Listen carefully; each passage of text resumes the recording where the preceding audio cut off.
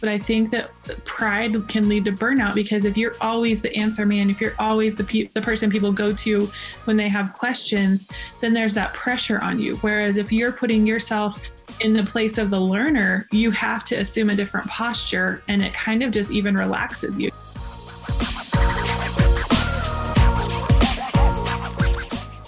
Welcome to the Feast Over Famine podcast. On this podcast, we're navigating the tension that we find where mission and profit collide. We're talking to CEOs, founders, executive directors, impact investors, and all of what we've identified as the global ecosystem of the social enterprise, business for transformation, business as mission landscape. We're talking to them about the obstacles they face, the strategic challenges they've been through, how they're funded, how they were started, and everything that's happened in between. We are trying to share their story in a way that's impactful to help us all to grow the social enterprise space for the better. Enjoy this week's episode with your host, Ryan Mahaffey.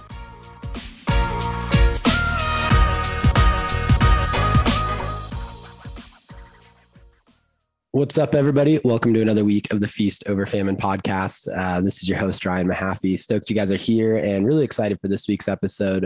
Erica is back with us after a season of us not doing these internal episodes as much, and Erica having a baby and all that stuff. So Erica, welcome back. I'm stoked to be I am too, Ryan. It feels like it's been a long time.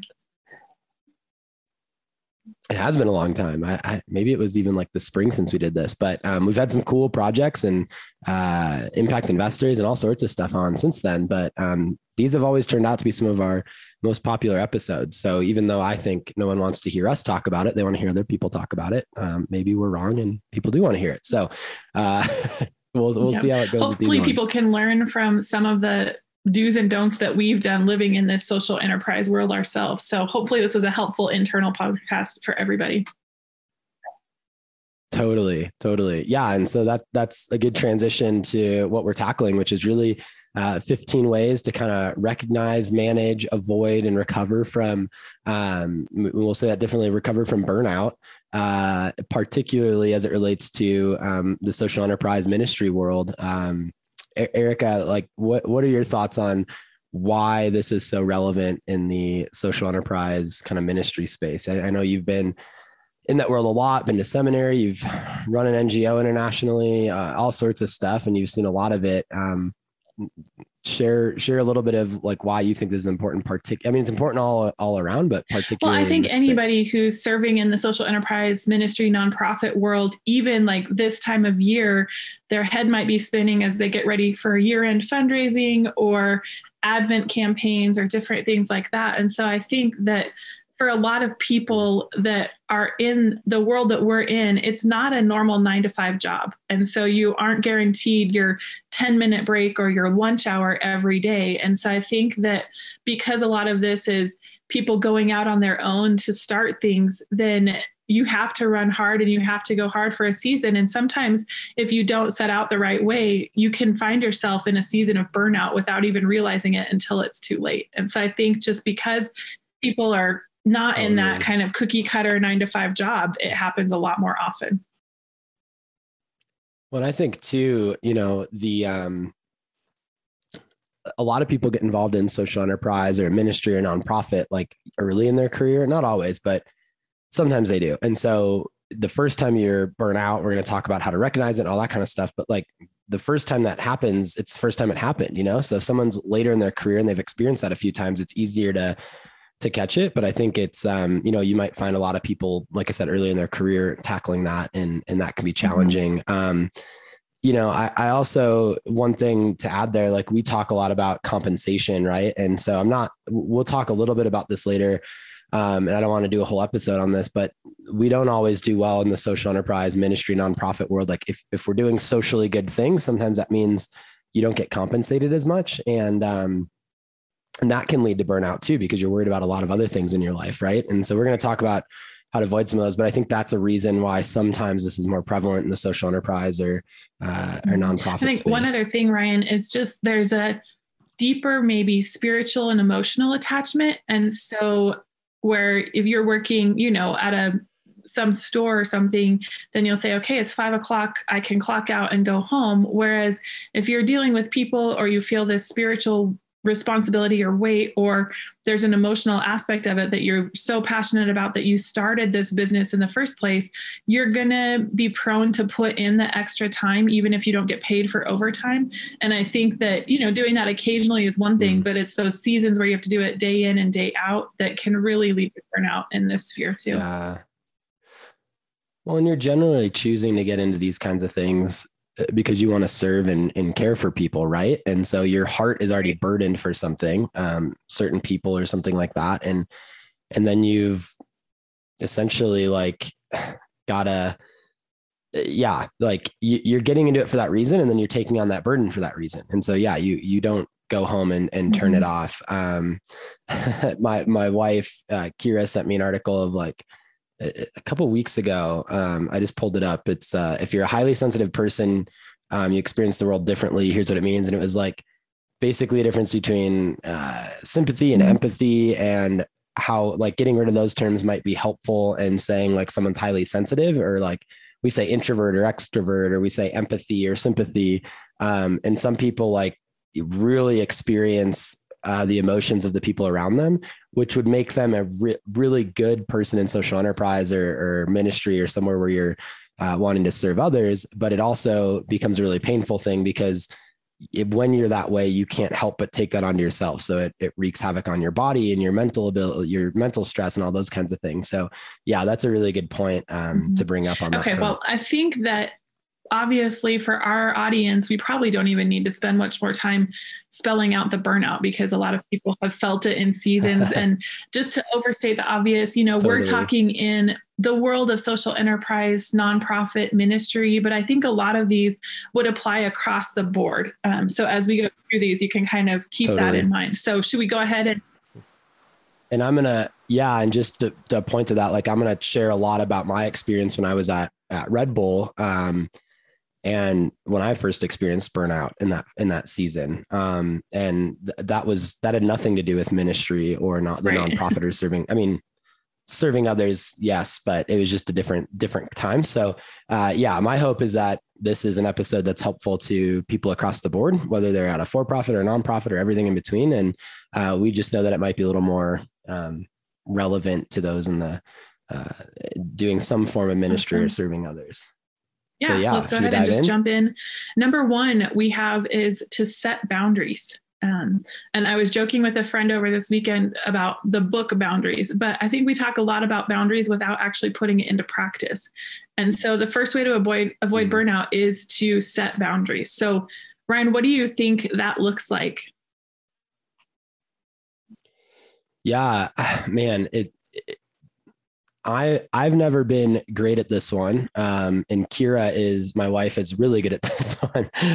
Probably we're both too far on the opposite ends of the spectrum and have to come together, but really it's understanding. And we're going to talk about a lot of ways that this like plays out, but just understanding like, how do you, like, we as humans are not as disciplined as we would, like to say that we are.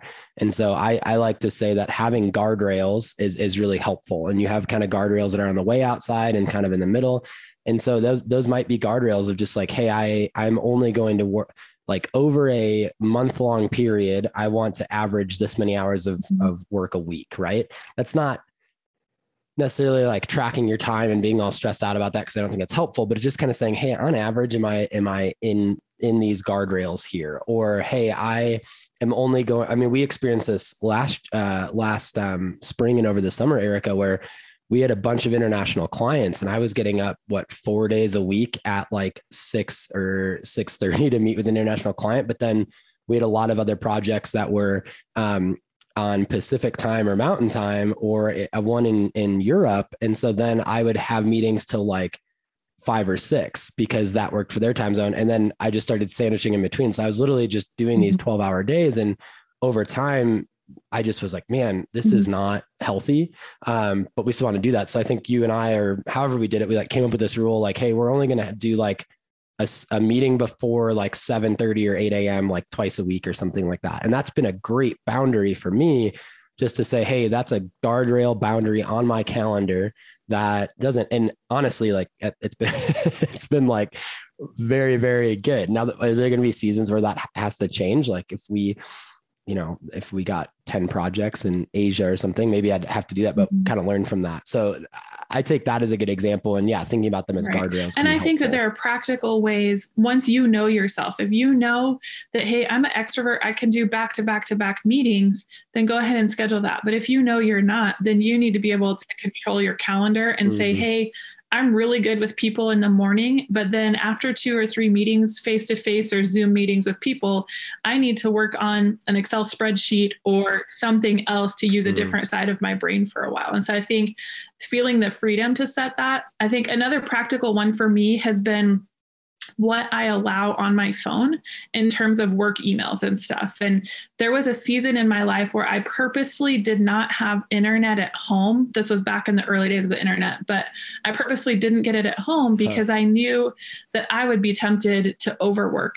And so it is a good boundary for me that I physically had to go into the office to work and use internet. And then when I was home, I was totally off. So I think there are a lot of practical ways that you can flesh that out. Well, it's going to be different for everybody too. Because as you were saying that, for me, having my email on my phone and all that, I don't have like notifications going off on my email, but I check it pretty consistently. And that actually, I don't need a boundary on that personally because it helps me. So as opposed to logging in, if I were to just like not check my email for 8 hours or whatever, and then log into my computer and go to tackle it, like that would stress me out so much. Whereas I'm someone who more like, I'd rather see those things coming in and just kind of be able to like process it and think about it when I want to, and then be able to tackle it however that works. So I guess what I'm saying there is hear all the things we're saying and then figure out, hey, what is that? How does that work for you? Because those boundaries are going to be different because we're all different created humans, and learning how to do that is really important. Awesome. Okay, let's keep going. Number 2, we said have friends outside of the sphere that you're working in, and whether that's outside of your business or outside of your church or your nonprofit. This is a huge one that kind of ties into some of our later ones with hobbies and things, but just having friends outside of your day-to-day life is something we take for granted, I think. Yeah, totally. Yeah. Oh, man, I'm going to go back to Red Bull a lot. So for those of you that don't know, I spent the first I don't know if the first part of my career, but I spent a few years in my 20s at Red Bull, and I was doing like 85 flights a year and 130 Marriott nights. And it was amazing. It was kind of like getting an MBA, and it was also working really hard. And Red Bull is an amazing company that did the work-life balance thing pretty well in some ways and not in others. And it was also corporate and all that. But I used to kind of call it the world of Red Bull. Like I could literally work and have all my friendships and everything within Red Bull. And it was like, I was in it and I was drinking the Kool-Aid or however you want to say it. But like I could function totally fine in that and go for drinks and hang out and play sports and work out with that like world, especially when I was traveling, and not have any relationships outside of it. Like it's actually pretty easy to do that. Like you said, I think sometimes it's just how it dominates conversation. You know, if every time you get together with people and they're all in, like, let's take a for-profit example. Like if you're a financial advisor and all your friends and all the people you hang out with are financial advisors, and you do a barbecue on the weekend, and then the conversation naturally just drifts to that, like you're never getting a break from it, you know? And you're never getting a perspective that's different from yours to kind of pull yourself out. And now I'm not saying it's a bad thing. I think it's good to have a barbecue with those people and to do that, but it's also so refreshing to just like hang out or be around people who like, honestly, sometimes don't even care about what you're doing. So I don't know, that those are some thoughts from my end, but I think it's really important. I totally agree. I think that especially kind of in the ministry world, you know, when I was on staff at a church, I was working at the church and then in a small group with people from the church and then going to church on Sundays. And so I was constantly around those people, which is great to be able to do life with people like that. And some of those people are still my dearest friends to this day. But at the same time, like you do need that outside perspective. And you know, other people, some people are better than others at setting the conversational boundaries, because there were some of us that kind of knew like, hey, when we're in small group, we're not necessarily talking about work stuff until, you know, if it's a big crisis, but it's hard to make sure everyone's on the same page as that. And so, like you said, having people where you can just talk about the NBA or talk about March Madness or talk about the weather, and, have those outside conversations is really helpful. Yeah, totally. Yeah. And being disciplined with it too, in the sense of like, sometimes I have to force myself not to talk about it. Cause if you're passionate about something, you want to talk about it with people, and to have the discipline to say, you know what, I'm going to intentionally not, someone's going to ask me, hey, how are you doing? Well, I could answer that question, be like, hey, work's been really cool. We have this project here and there or whatever. Right. And that's not a bad answer, but sometimes to answer that way just brings it right back to that. Right. And so sometimes it's better to be like, man, it's good. Like family's been fun. We just like mountain biked or something, and to kind of do that. So again, having a little discipline towards these things can be helpful, but it's an interesting one for sure. I guess a diversified friend group, it helps you think differently too. Like you don't want to just be around people who think the way you do all the time. You want to be around people who don't think the way you do, because that's going to challenge you to grow or push you in different directions. And that's a good thing. Exactly. And you realize that there's a lot going on outside of your own bubble in your business or nonprofit too. Yeah. So. Oh man, that word bubble, like, let's just take that as the answer. Like when I was at Marquette, we were in Milwaukee, like it's downtown, and it's a pretty affluent, not all of it. Well, most of it, it's a private Jesuit Catholic college, right? So it's a fairly affluent, a lot of individuals from like the suburbs of certain cities and pretty wealthy. And so, but a lot of kids just like flew in, like we didn't have Uber then. So took a taxi or whatever, a shuttle to Marquette's campus. And it's a great campus and everything you had. You're right downtown Milwaukee. They didn't have a car. And so we used to call it the Marquette bubble. And you literally could not leave this like 20 by 10 block radius for 2 or 3 months and be fine. And for me, I was like, man, so I had a car on campus. I was very thankful for that. It was really expensive to park it, but I was able to like go to the mall or go to a movie or go play Frisbee somewhere to go do that stuff. And I couldn't believe the difference it was of like, I put it in air quotes, like the bubble. So if you're if you feel like you're in a bubble, that's maybe like a good indicator that this might be an issue for you. Right. Yeah. Okay. I'm going to keep moving on. Cool. Number 3 is to keep learning and growing. And when we're talking here, we're talking about, yes, keep learning and growing, whatever your industry is, that we always need to be learning and growing, but learn and grow outside of that also. Ryan, I know that you love fantasy basketball, and we both kind of have our ways to kind of escape and keep learning and growing. But I think for me, when I was in seminary, I joked that I rewarded myself with mountaineering biographies because that was kind of my escape and my hobby kind of thing, where I could just be learning about all these random adventures that happened all over the world in different times. And that for me just kept my brain growing and from growing stale too, after reading so many seminary books. Yeah, I love that example. Especially mountaineering too.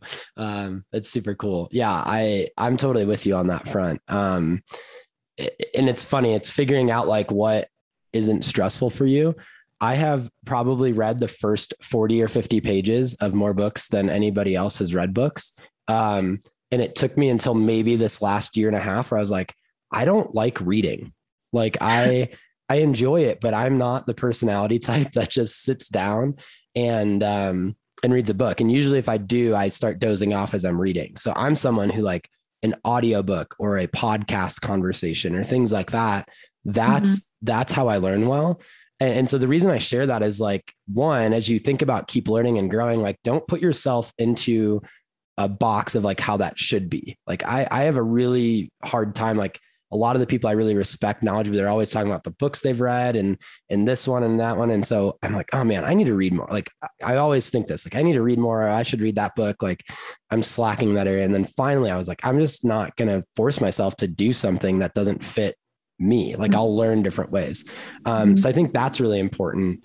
And then, yeah, I think it's like you said, not just in your industry, like you mentioned fantasy like I love the NBA and I've recently, been like Kira's training for a marathon and I'm running with her cause I'm going to run it also. And but she doesn't like to talk when we're running. She's like, hey, I just want you to be there for moral support, but don't talk to me as much as possible because she wants to do it. So I put a podcast on, and as I'm opening my podcast, I've got my Spotify. I've got all these podcasts about like social enterprise or entrepreneurship or investing or faith-driven investing or venture capital or sermons or theology, all these different things. And very often I feel this like tension of, okay, well, that's a great way to grow, but it's so tied to feast over famine and what we do that like, my tendency is like, oh, I probably should just grow and learn there because I have a responsibility to our clients and the people we serve and all that kind of stuff. But you can really burn yourself out on that. Because then in those restful times, like even when you get a chance to grow and learn, you're stretching yourselves in the same ways. So it's much like having the same friend group. So for me, I've been listening to this like fantasy basketball podcast when we've been running, and it's the reason that's been fun for me. The realization was like, I'm very strategic. I love statistics. I love, like strategy, stats, all that kind of stuff. And they go into all that stuff. So it's using my like skill sets. It's not like mindlessly listening to something. It's using those skill sets of mine, but it's in something completely different that I can't even like tie back to the business thing as possible. So yeah, that's just an example from me personally lately of what that's been looking like. And I do think that's really important. And, I'm just now learning that. And so, who knows how that will change things over time. Right. And I think the other thing about keeping that mentality of learning is that you have to have a little bit of humility in order to be a learner. And I think that this could be a whole nother podcast, but I think that pride can lead to burnout, because if you're always the answer man, if you're always the person people go to when they have questions, then there's that pressure on you. Whereas if you're putting yourself in the place of the learner, you have to assume a different posture, and it kind of just even relaxes you, and I always respect adults who start a new hobby or like take singing lessons or take piano lessons and start when they're adults, because a lot of us don't like to be in that place where we don't know what's going on and we're learning from the very beginning, So I think that it just changes your posture when you say, hey, I'm going to always be learning and growing in this area. It takes a lot of humility. You're right. Yeah, that's really cool. That's a good point. That's a really important point. I like that one. Yeah.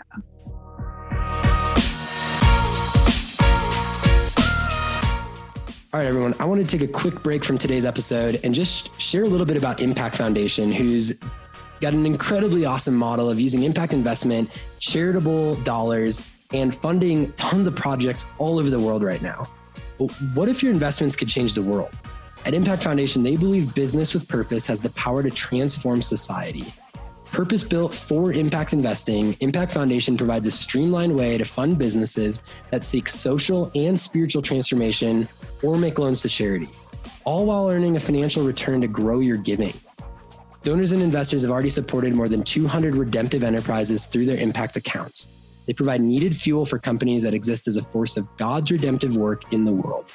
To learn more about what they're doing in their Kingdom Impact Investing model, visit impactfoundation.org.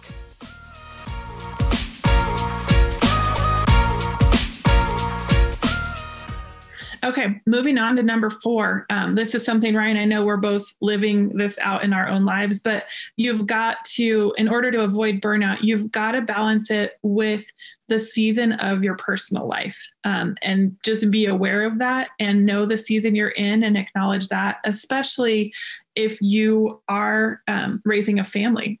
For us having a new baby, obviously life and sleep and everything has looked different for the last few months than it did before that. And so just knowing those seasons can help you balance to say, hey, maybe it's not the best idea to launch this new product line a month after having a baby or something like that. And I don't know, Ryan, I know you've talked through different seasons with different people. And maybe you have some more examples of what that kind of can look like for someone, for the good or the bad. Yeah, totally. Yeah. It's an interesting one. But yeah, I think it goes back to those like balancing with your personal life. It goes back to those guardrails. Like if you're just grinding all the time, you're going to break. Right. And so I just think we're created as humans in a way that we're supposed to be diversified with what we do. I also think, we have a lot of listeners who are Christians and a lot who aren't, but from a biblical standpoint, and if you're not a Christian, like you can find value in this still. From biblical standpoint, it's like God, spouse, kids, like work, right. That's kind of the order. Right. And I'm not going to get all theological on all that stuff, but the point being, like, we are created to have an order there, and that is intention. And so we're going to talk more in depth about seasons in a couple bullet points here. But I think as far as balancing the personal life, we're just called to do that. Right. And I think it's so hard to shift it though, because sometimes serving your family and your spouse and your kids is to provide for them financially. And so to get that mixed up in your head is so tough. And it's one I struggle with all the time. It's like, okay, well, balancing with my personal life, being a good dad would be taking Caden on a hike later. But unfortunately, I'm going to have to have him watch a movie while I get some work done, because I do have to provide. Now, if I'm doing that every single day, or maybe the parenting situation you're in is every day you have to do that. But if I don't have to do that every day, or it's becoming like a bad habit in that sense, you have to watch out for it, So again, this isn't a black and white thing. There's a lot of people out there that are single parents that are like, yeah, my kid watches 2 movies a day so that I can get by. That's awesome. Right. And that's great, and that's different than me saying, man, I'm watching Caden while Kira has an appointment, and I probably could just take that hour and not work and just be with him or something, So it's just pressing into what that looks like for you. And we're going to talk, I think this bullet point expands some of the next items on the list. So I'll hold off on those, but I just think it's figuring out what that looks like. I also go ahead. I think that this one is more just knowing the seasons of your family, because we're going to talk about seasons of work, but I think knowing the seasons of your family, that if you've got an ailing parent, or if you've got kids graduating from high school, or just knowing that season of your family allows you to set those boundaries in a realistic way that we talked about earlier. And I'm just going to throw this in there as someone who worked in ministry in the nonprofit world as a single person for a long time. I think that's something where we need to have healthy understandings of seasons of life and boundaries for everyone, because there was a lot of times where some people with families would say, oh, well, I've got to go be with family. You can finish this up. And it's like, wait, you can't just dump everything on a single person because they're in a different season of life. And so I think that we all have to be aware of the season of life that we're in our personal lives in order to better handle our quote unquote work and ministry life. Yeah, no, love that. And totally agree with you. Number 5 that we have on here, I love, but a great way to avoid burnout is to start building your team early. And even if it's not the ideal team where everyone's, 100% in their right capacity field, the more people you get around you right away allows for more accountability and multiplication and health and being able to take breaks later on. And so I think that there's a lot of people in the social enterprise world that wish they would have had more people around them earlier, even if they were still kind of trying to figure that out. And so I think that this can be huge to help people avoid burnout. Yeah. And it's a double-edged sword for a lot of people, because a lot of people are like, look, I can barely provide for myself in the early seasons or even just any season of organization. Corporations do this. They burn out team members because they're trying to save budget. So there's always a financial component to this. And that's why I say it's a double-edged sword. It's like, okay, well, I'm going to make less money because I'm paying a team member, but is that healthy? And so it was a few years into our business that I Feast Over Famine before I hired an admin operations director. And then obviously you came along, Erica, on that. And that was a game changing. So I think it's, listening to what's kind of happening and doing that. But I guess the point I'm trying to make is there's a financial investment that you have to make. And it's taking a risk on yourself. It's saying, I believe that this thing is going to work. I believe that I have the skill to make it work, all those kinds of things. And I need a team around me. And for a season, you're just going to plateau on profitability or whatever for that. If you're in the nonprofit space and you're not thinking of it that way, you should be, but it's not about profit in that sense. In terms of how the financials work, then it might be increasing your fundraising goals. And we talked to a lot of organizations about this of like, hey, you guys are like going to burn out any day now. And well, either there have been organizations that I have told to dial back their program so that they can get a healthier balance of team members. So it might be that they, raise $1 million a year of fundraising and they spend $750K on program and $250K on everything else. And that everything else, really, they're burning out their team. It should probably be $400K. Back up and make it $400K, hire the right team members and dial back your program. That is such a hard decision to make because you're not going to serve as many people. But you're going to be able to serve those leftover people for a longer period of time as a result of it. And so this is you have to make that investment in yourself. There's going to be a financial component, but it's also like one of the best things that you can do is to protect that. And I don't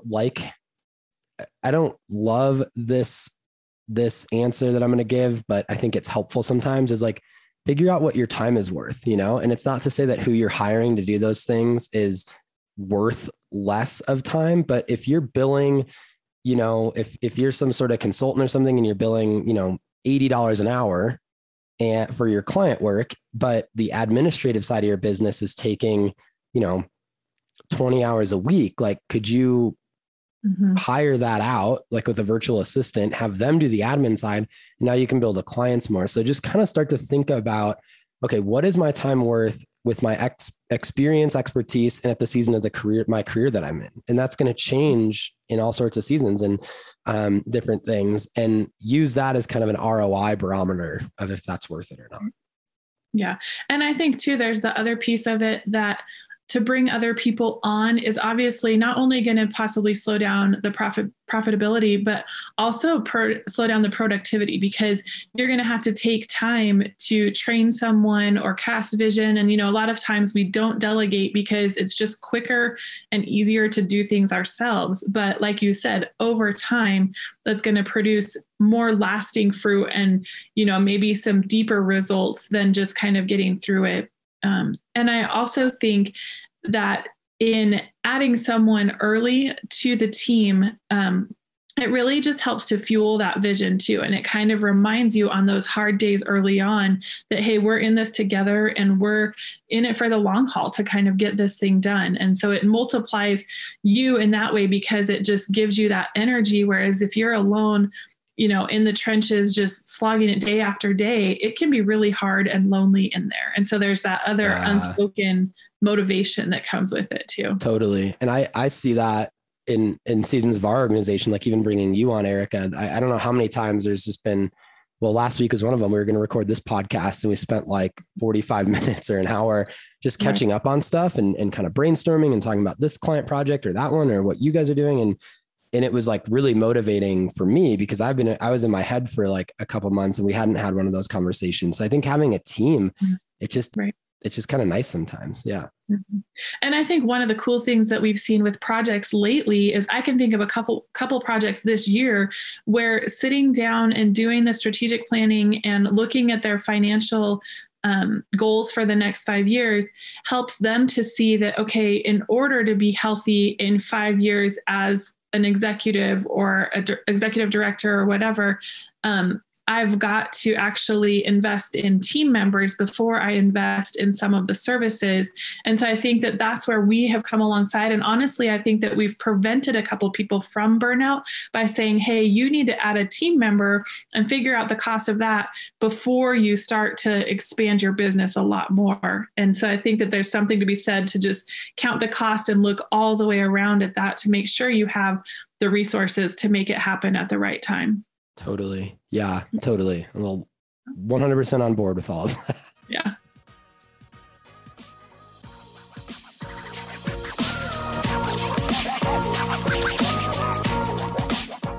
All right, everyone. Thank you for listening to another week of the Feast Over Famine podcast. We are so thankful you guys are here and listening. As always, hit that subscribe button on your favorite podcast listening apps. We would love to keep you guys up to date on new episodes that are coming out when we're launching new episodes, when we're launching new seasons, and everything in between. So when we're in season, episodes are dropping every single Wednesday. Hit that subscribe button. Make sure you're up to date. Also, if you're loving what we're doing, be sure to follow us on Facebook, Instagram, LinkedIn, where we're constantly posting about our projects, what they're doing, what kinds of things we're working on. We'll recycle some podcasts, things about our partners, all sorts of fun stuff that you want to see. So hit us up on Facebook, Instagram, LinkedIn, all that kind of stuff, and check out what we're doing there. And yeah, we're stoked that you guys are listening. We hope this has been really fruitful, and we will catch you guys next week.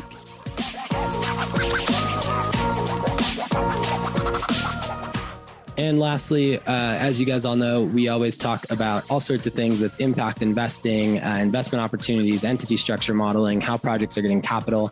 And as a disclaimer and a reminder, Feast Over Famine does not provide legal, tax, accounting, or other professional advice. You should consult professional advisors concerning the legal, tax, or accounting consequences of any activities related to your project or a project you're supporting. Feast Over Famine doesn't consult, advise, or assist with the offer or sale of securities in any capital raising transaction. We don't do that for the direct or indirect promotion or maintenance of a market for any securities. And Feast Over Famine does not engage in any activities for which an investment advisor's registration or license is required under the U.S. Investment Advisors Act of 1940 or under any other applicable federal or state law, or for which a broker's or dealer's registration or license is required under the U.S. Securities Exchange Act of 1934 or under any other applicable federal or state law. So there's your investment disclaimer. Hopefully that's helpful if you need it. And if you ever have any questions on that side of things, don't hesitate to reach out to us. Take care.